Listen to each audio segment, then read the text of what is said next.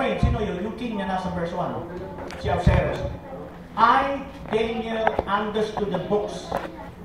Ito yung picture na aming doctrine. Ito yung pinakabuod ng summary. Daniel. Okay. So this is the Daniel 8:14, verse 14, 2,300 prophecy. Yeah. So Seventh-day Adventists believe that this prophecy is continually historicist. Simply, we call the principle as historicist. Why historicist? Because there are four major study about this 2,300 prophecy. First is the preterism. What is preterism? Preterism focuses that 2,300 is almost fulfilled in the past. Second, futuristic. Futuristic, it focuses that 2,300 will not start at the 457 BC, but in the future. Then, third, idealistic. Idealistic, this idea focuses on this prophecy, but not believing that it will fulfill. But they have the idea about the matter. So, Seventh-day Adventist uses the fourth one. What is the fourth one? It says, historicist. We have the all the year date principle. So we're gonna read Daniel 8:14.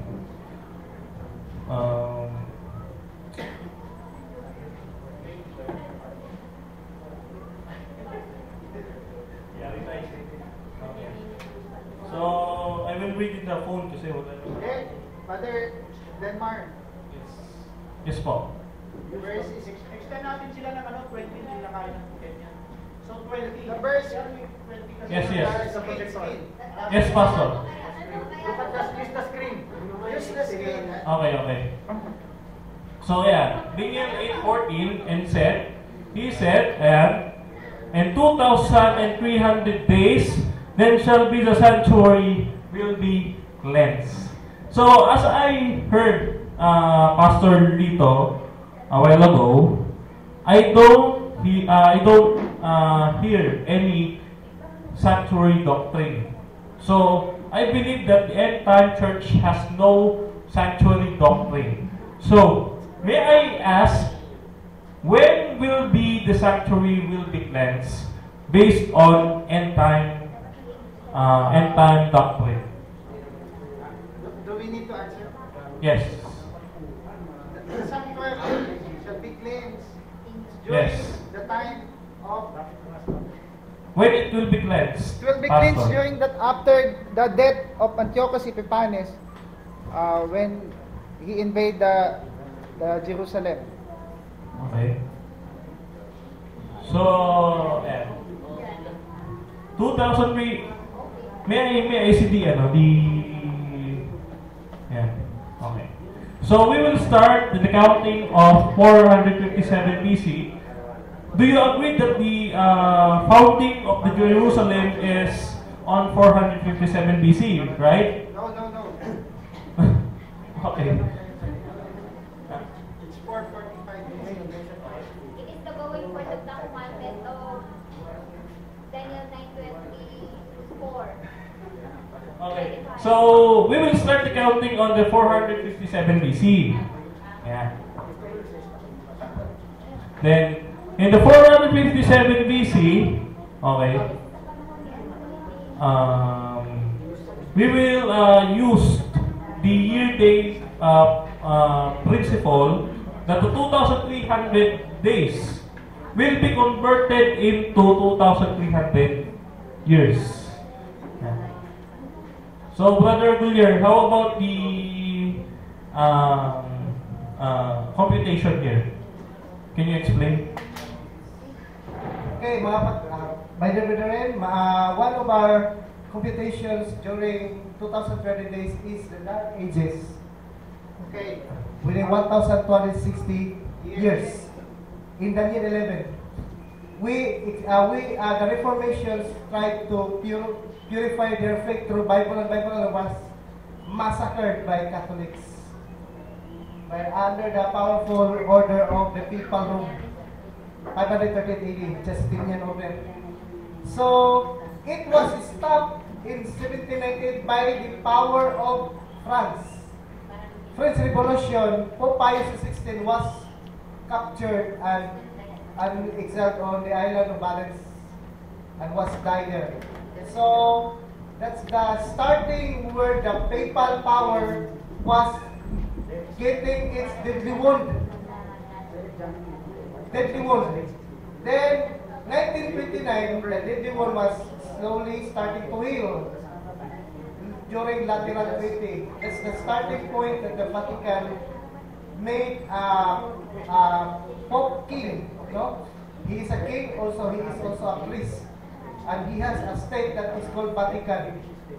Okay? Daniel 8:14, this is the story which the 2,300 days, the ending of this 2,300 days from 427 BC to 1844 BD. Ganun talaga. Ganun namin eh. Okay. Oh, ganun talaga. Oh, akin na eh. Oh. So,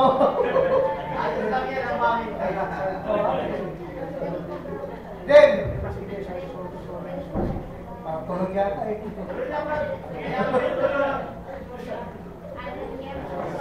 Okay, this time my dear brothers and friends, the 2,300 days, that's the starting point in which Jesus Christ, October 22, 1844, went to most holy place in heavenly sanctuary. So he already done to cleanse the sanctuary. Yes, that is the investigative judgment. Why do Christ need to sanctify the sanctuary? No, I'm not kidding. He went there to cleanse the sanctuary. So why did Christ need to cleanse the sanctuary in heaven? Because that is his last ministry. That Day of Atonement. His own blood. He is own be a high priest, talking to the Father to give us more time to be investigative judgment. Yeah. You don't understand that sequence if you don't understand the sanctuary doctrine. Yeah. Even Muslim admits that the Seventh-day Adventist has a unique doctrine, the sanctuary doctrine. Yeah. Okay? We will discuss briefly about the heavenly sanctuary doctrine. So, can we flash the Hebrews 9 verse 12 in the screen? Thank you. And it says that neither by the blood of goats and calves, but the own blood he entered on the holy place, having obtained eternal redemption for us. So Hebrews chapter 9 verse 12, it describes what Jesus Christ has to do when he entered the most holy place. And it said that the redemption, because the sacrificing the blood of the animals were finished. Because in Colossians 2:14 to 16, it says that the ceremonial law about the bringing sprinkling of the blood of the animals for the atonement is done. So therefore, the atonement or the payment for our sins are being paid by Jesus Christ through His blood in the most holy place. So that is the investigative judgment and also the Christ ministry in heavenly sanctuary. Because there is sanctuary in the time of Moses. In the time of Moses, the sanctuary was made. It is copied from the heavenly sanctuary. Wait, I will search for the verse.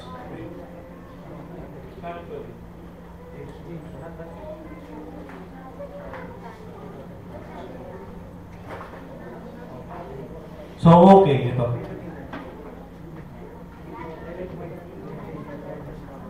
Okay, let's go back on the Hebrews chapter 8, verse 2. Hebrews chapter 8, verse 2. It says that a minister of the sanctuary and the true tabernacle which the Lord pitched and not man. So it says that there is a tabernacle. So in the sanctuary in the land, in the time of Moses, there is a tabernacle. So there is a tabernacle inside the sanctuary in the heaven.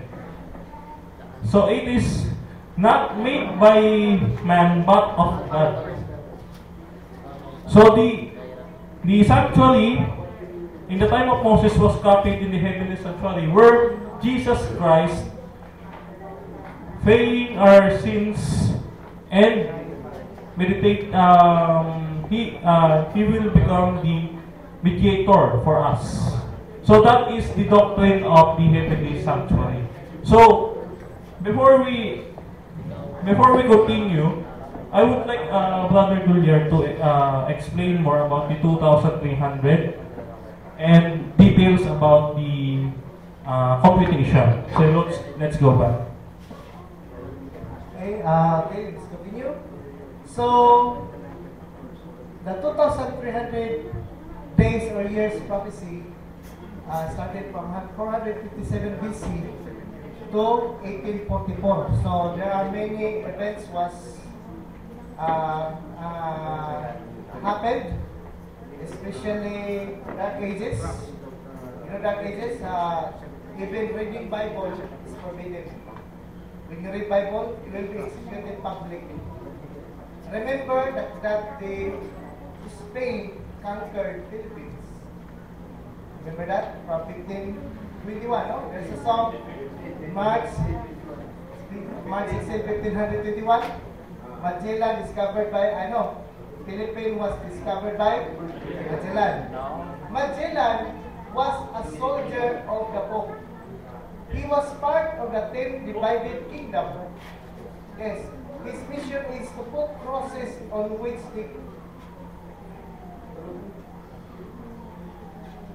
he put crosses.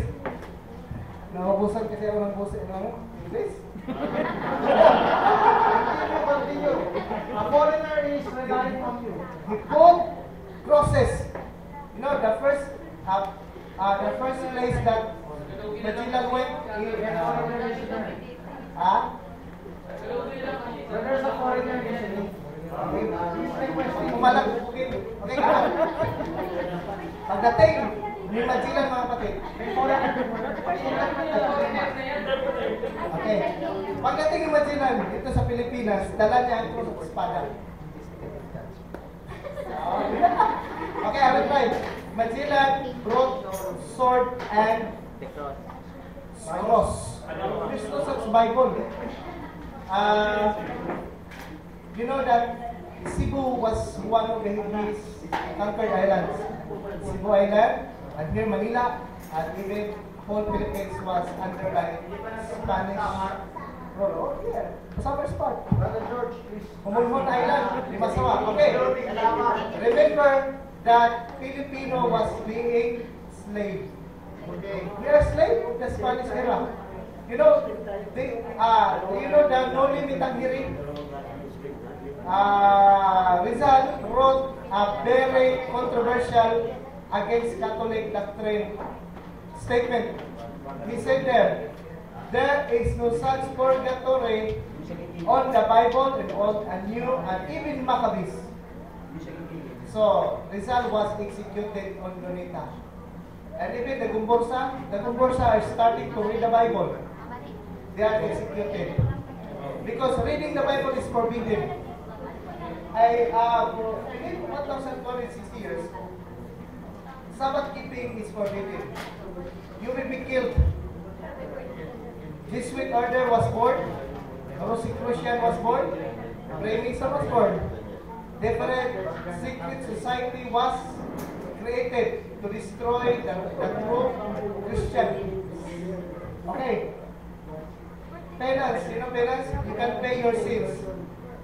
If you do sins for the future, you can take an advance. For example, murder, $25 murder. You can pay $50. You can kill 2 persons and your sins are paid. That is penance. Sabbath to Sunday. That is not biblical, my friend. You know, I have a little book about Sunday keeping. The Catholic admits there are lots of Protestant churches left big Catholic church. But what happened? They are laughing. Why?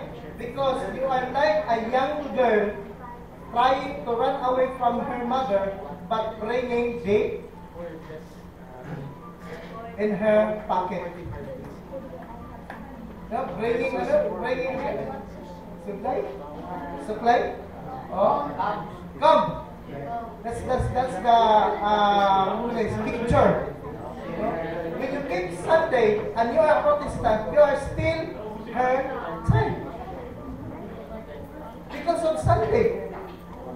That's why this is part of revival and reformation. Even in this church, you are truly reading the Bible. There is no such order that God said Sunday is the day of worship. No such way. The Catholic Church admit 321 AD during the Dark Ages that we Constantine claimed that the Sunday is the power and mark of my authority. You cannot say in the Bible that even the apostle, okay, you keep Sunday, Sabbath is no more. Sabbath still existing today. So, okay, time 2 minutes. Worship images. When you don't worship with the Christ, okay, you worship Santa Catalina's statues. When you don't obey, you will be hung publicly. That's the sad story of that. Okay, for 1,046 years, it was expired on the day of when France became a superpower. You know, Pope Pius XVI was captured by General Berthier under the leadership of Napoleon Bonaparte, in which the atheism, you don't believe in God anymore because of the persecution. French people, yung nadala na sila. You don't like religion anymore. Yes. That's why the papacy was gained a wound. Nagkaroon sila ng sugat. Ako na lang ito sila. Okay, 1 minute. Wala naman ang picture. 457 BC to 1844 is 2,300 years. What happened on 1844? 1844 is one of our most unforgettable experience. The Seventh-day Adventist is not yet created in that year. It was Millerite movement. Millerite movement. William Miller is not our founder. Okay, yung mga founder, hindi naman founder yan. He is a Baptist preacher. But even G. White follows William Miller. No. Tapusin kami. Kasi hindi nyo maintindihan ng investigation pag. Okay. Ellen White was one of the founder of Seventh-day Adventist. Kilala niyo ba yung pa? O, malis na yung pa. Okay, Tagalog na ako ah. No. Nag-viewer. Wala nang buwas eh. There's no more time.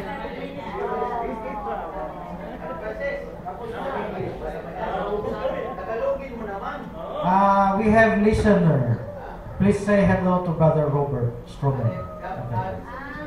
So, don't worry, it's our time. It's our hardship. It's our turn to speak hard English. No split. Okay. 5 minutes? Okay, 5 minutes. No. You cannot speak Tagalog because we have a listener. If you want tonight, the last part tonight, because tonight we still have fellowship, okay? So, I'd like to explain for 20 minutes. And anyone can cooperate with me, okay? And I wish to comment on 2,300 days. Although this is under a ministerial topic of 70 weeks of Daniel, but the main topic now, and we're gonna answer, is the sanctuary.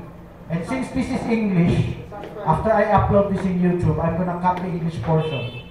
I'm gonna repost the English to the English group. Now, I have several things to say about 2,300 days. First, please take note. Please check they are taking notes. Okay? So, number 1. How many of you knows Hanukkah? Hanukkah. Say amen. Amen. Okay, Hanukkah is a festival that came out from 2,300 days. So let's talk about the fulfillment, the original fulfillment. We also believe a future, you say it's a futurist, no? We also believe in a future fulfillment in the tribulation period. At a parallel fulfillment, a type and shadow. But let's go to the original historical fulfillment. When Daniel wrote about 2,300 days, it was not yet the Greek Empire. It was still under Medo-Persian Empire. The Medo-Persian Empire will be toppled by the Greek Empire. Under the Greek Empire, they will be split in 4. And one of those generals will have a descendant named Antiochus Epiphanes. Antiochus Epiphanes will defile the temple. After defiling the temple, there's a prophecy of 2,300 days until the sanctuary will be cleansed. So historically, the Maccabees defeated the forces of Antiochus, not directly because he was killed by God supernaturally. And the forces left behind still held the temple. That's why it took 2,300 days. That's almost less than 7 years. Almost same as tribulation period. Now, after 2,300 days, the sanctuary was cleansed on December, our Christmas season of the world. That's the Jewish Hanukkah holiday. The Jewish Hanukkah holiday is the cleansing. They celebrate the cleansing of the temple. They cleanse the temple. How did they cleanse the temple? The Antiochus offered a pig on the altar, and they put many today's Christmas decoration of the temple. And cleansing the temple means removing all those things. Removing all those paganic decorations in the temple. Huh? Remodeling? That's Herod. It's decoration. They did not change the physical structure. They used the temple for their pagan gods. So cleansing the temple literally is removing all the pagan decorations in the temple. Now, so the original 2,300 days is literal days. You do not make it to 2,300 years. So, what SDA has taught is, starting from 70 weeks, you count 2,300 days, 2,000 from the time of start of the 70 weeks, you count 2,300 years, it will end up in 1844, correct? 1844. 1844, Christ entered the sanctuary, the most holy place. Okay? So, for them, 2,300 years is Christ entering the holy place. Then, at 1844, he entered the most holy place. That's the explanation. Okay. Let me explain. Hebrews 9 did not take place just in 1844. Hebrews 9 took place after Christ ascended up on high.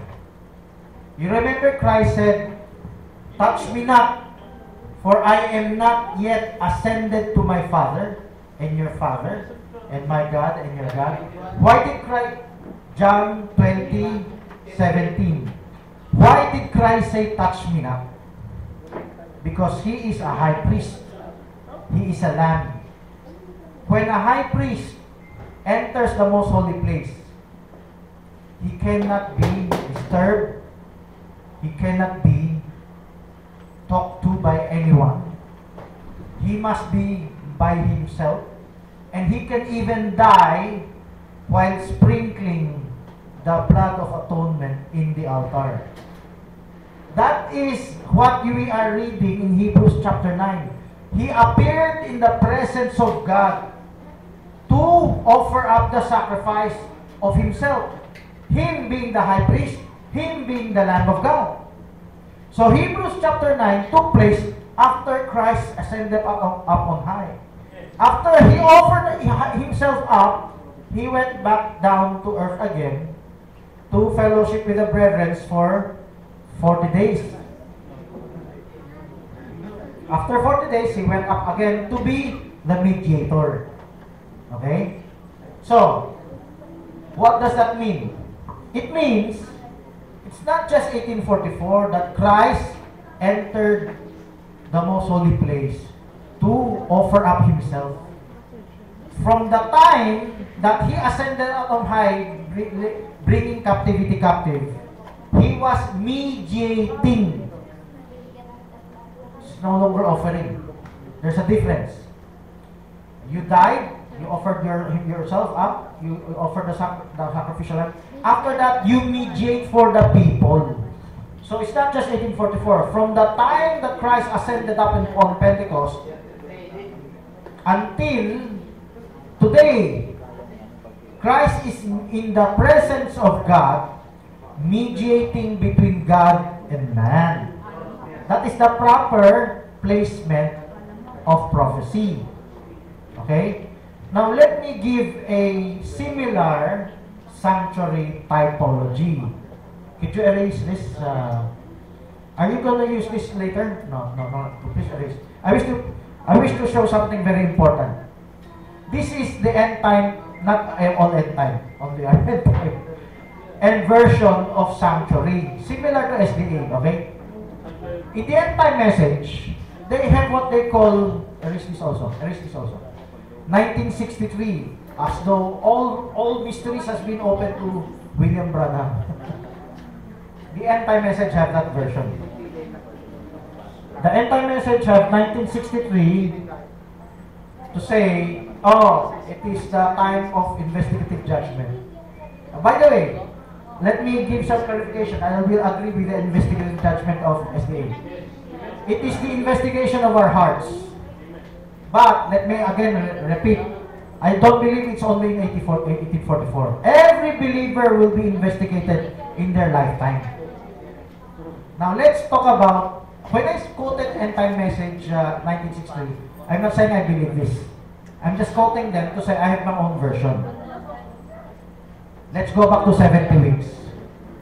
Did you know the 70 weeks did not finish yet, was not yet finished. It stopped at 69. After it stopped at 69, that 1 week left, that is the sanctuary. So let me compare SDA version and, let's say, from what I gleaned from it, compared it biblically. In the SDA version, it was 1844 that Christ entered the most holy place, symbolically. I'm going to follow that thought. I'm going to show biblically when would that be. It's not 1844. 69th week stopped at the cross. From the cross to the tribulation period, that is the holy place. Christ. I'm following the train of thought of the SDA as Christ entered the holy place, then through the most holy place. Pastor, we have the doctrine to the screen. Yeah, that's the doctrine. I can use that, but I'm going to use this illustration because that illustration is not exactly my drawing. I'm going to follow up the holy place. Focus on this, which we don't have any illustration of that first. We still have to make this track. And the most holy place. I'm going to prove that the most holy place is the last week of Daniel. Remember the sixfold prophecy, Daniel 9:24, reconciliation of iniquity and make an end of sins. That is entering the most holy place. Now, remember that at the temple, before you enter the compound, there is the altar of sacrifice. Amen? Before you enter the most the holy place, there is the golden laver. You know that? If there's a golden laver, there is the day of Pentecost, the water, day of Pentecost. Okay. After you enter the holy place, what do you find? The menorah, the table of shewbread. What is that? The 7 church ages. The 7 church ages is the fulfillment that Christ entered the not yet most holy place, the table of shewbread, the did the video stop, Brother Magellan? Continue. Wait, before you go to incense, the evidence. Here we have table of shewbread, the manna, the unleavened bread. Okay, there we also have the menorah, right? Is that in the book of Revelation? Yes. As Christ and vision of John, Christ walking in the midst of the 7 candlesticks. The 7 candlesticks represent the 7 churches. The 7 churches represent the 7 ages. This is the proper biblical parallel, okay? So Christ here is by typology in the holy place. Now open in Revelation chapter 8. Before the start of the tribulation, there's the altar of incense.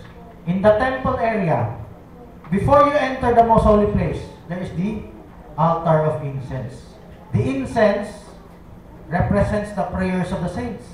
Where is that? Revelation chapter 8 verse, what verse? Look it up. Please require reading whisper. What verse is it? Please open up. Revelation 8 what?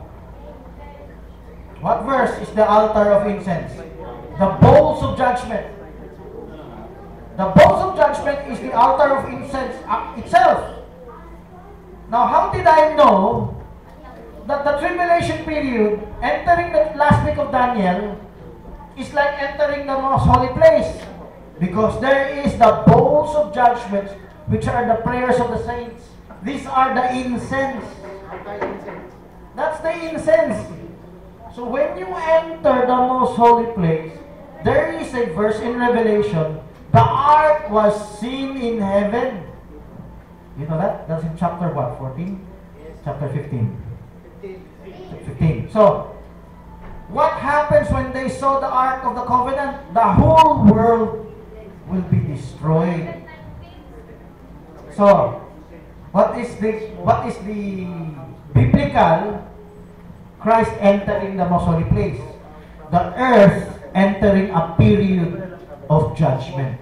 I believe the SDA teach the same also. But they applied it in 1844. That was too early. Of course, they could serve as a stepping stone. SDA could serve as a stepping stone to understand this. But the real judgment is still to come. What we are having right now is just a preview of the actual judgment. When the actual judgment comes, that is the time Christ enters into the most holy place. Through the bowels of judgment will be poured out in the last part of the tribulation. That is when Christ, the ark was seen in heaven. And when you read that in the book of Revelation, it's a dreadful time on the earth wherein many people will be killed. Their blood will gush out like grapes of wrath, pressing down the grapes, pushing out the blood. Okay? Harvesting the blood. So, that is the biblical sanctuary doctrine. Now, the sanctuary itself, the temple, is now a picture of a timeline from the crucifixion of Christ at the end of time, when Christ comes back to earth again to reap judgment of the earth. That is the biblical sanctuary parallelism. So, SDA teaching of 1844 could have just contributed to understand this. Because in the end time message, there's a they ignored about Seventh-day Adventists, but there's a similar teaching at 1963. But we believe it's not 1963. Somewhere in the future. 1963, like 1844, could set a precedent. Like time is near. And later, time will be no more. Okay? So, 2,300 days, can it be a parallel? Yes. 2,300 days is almost 6 years. You want to share? Okay, come to the podium. So, almost 6 years, going to the 7th year, what happens? There's something dreadful will happen in the end part. That's the several days extra. Okay, continue. Okay, so I want to share also about this. The literal days of 2,300 days. Can you open the illustration, Sister Erika? I have this an illustration of how we interpret the 2,300 days. Maybe you said that we are preterists about this prophecy fulfilled already because of many reasons. Why? First, if you read Daniel 8:14, the 2,300 days, the word days there is literal days. So, the 2,300 days is starting point here, 171 BC until 164 BC, when Maccabees rededicate the most holy place, the temple in Jerusalem, to the God of Israel. This is the starting point. So it's approximate 7 years. But Mother Francis said, Christ will enter into the most holy in here in 7 years tribulation. Can you plus the 7 years tribulation, Sister Erika? So the 2,300 days will have parallel application in the future event. So we are preterists, historicists, futurists. Yes. We believe that there are many there are prophecies that already fulfilled. We already believe that the prophecy will be fulfilled in the future. Okay? Can you zoom out this chart? Okay. Brother Francis used the illustration of this illustration. This is the beautiful illustration of Brother God about the 7 years tribulation. Actually, the 2,300 days when Antiochus Epiphanes in the past will happen again. This is the 7 years tribulation. And the sanctuary here, the sanctuary in Daniel 8:14 is the temple or the most holy place. When Antiochus, Sister Erica, can you go back to the personal illustration? Antiochus Epiphanes report confirms the covenant. What is that covenant? Daniel 9:27. So this is the parallel application of what the Antichrist in the other illustration I've shown before. Sister Erica, can you plus the 7 years revelation? Here. When the Pope will go to Jerusalem to sit on the temple of God and declare him as God, the sanctuary was profaned here. So, from here to here is almost 7 years. Literal 7 years.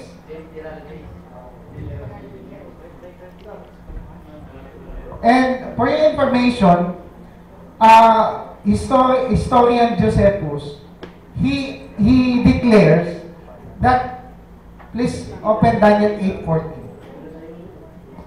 I don't know if you believe to Jewish historian Josephus. He declares this. He said unto me, unto 2,300 days, then shall be the sanctuary be cleansed. If you read the whole entire verse, the whole entire chapter, you could see that there are 4 beasts or 2 beasts, the Medo-Persian Empire and the Grecian Empire. You could see, let's go to upper verse 13.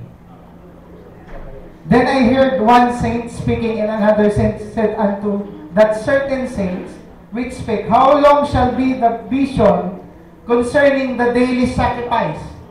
What is the daily sacrifice? The daily sacrifice is literal days. The word daily. So the daily sacrifice, obviously, it was the sacrifice of the Jewish sacrificial offering to God. Every day they have the offering, sin offering to the Lord.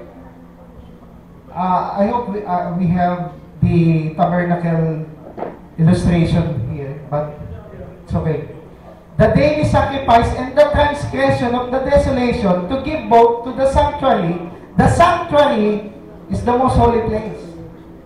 So if you read the history, I also believe, or even SDA believe also, that Antiochus Epiphanes profaned the sanctuary. That sanctuary is the holy place in Israel. In my illustration here, Antiochus Epiphanes, the madman, he profaned the most holy place. So, Antiochus abolished the sacrifice, 167 BC. In the statue of Jupiter erected to the altar. And that was the 167 BC. And after that, when Judas Maccabees, I hope you understand what I'm saying. This is history. When Judas Maccabee killed Antiochus Epiphanes, that was 164 BC on December 25th. They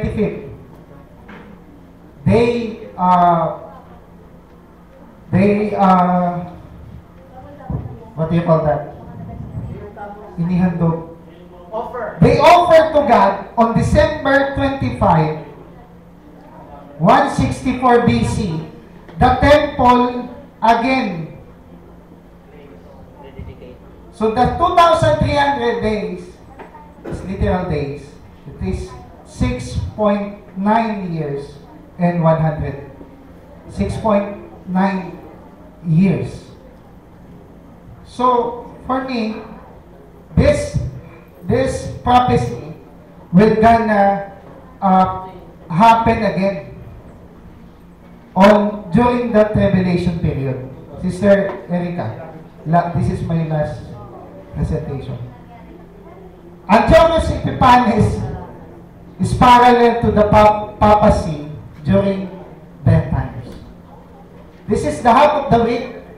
He shall confirm the covenant with many for 1 week, and in the midst of the week, he shall cause the sacrifice and oblation to cease. Read Revelation chapter 11, verse 1, down to verse 5. You could see, John was given a rod, and here, verse 2. There's someone that was in the holy city, in the temple. If you read verse 1, there's temple here, there, in verse 1. Verse 1. The temple. The temple of God. Actually, Seventh-day Adventists don't believe that there's third temple that will be rebuilt.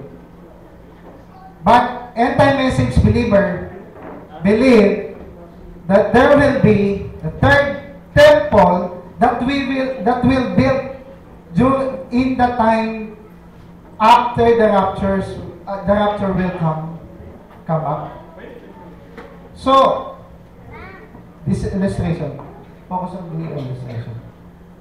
The two prophets will come, and the Pope will go to Jerusalem and will cease the oblation and the sacrifice. Then after that, the Pope will kill the two prophets. Then after that, here, Brother Francis said, Christ will enter into the most holy. The first part. The first part here, entering. Here, you could read on your Bible in Revelation. Revelation 11:5, right? 15:5. Revelation 15:5. This is my last verse. And after I looked, and behold, the temple of the tabernacle of the testimony in the heaven was opened. Verse 6, and the 7 angels came out of the temple, having the 7 plates, clothed in pure and white linen, and having their breasts girded with golden girdle. Verse 7. And one of the 4 beasts gave unto the 7 angels golden vials full of wrath of God. The ending of the cleansing of the sanctuary during the tribulation is when the Armageddon will end. This is Armageddon, and the sanctuary will be cleansed during that time. Mr. MC, I will go back to you. Sino po gusto magtanong sa topic na?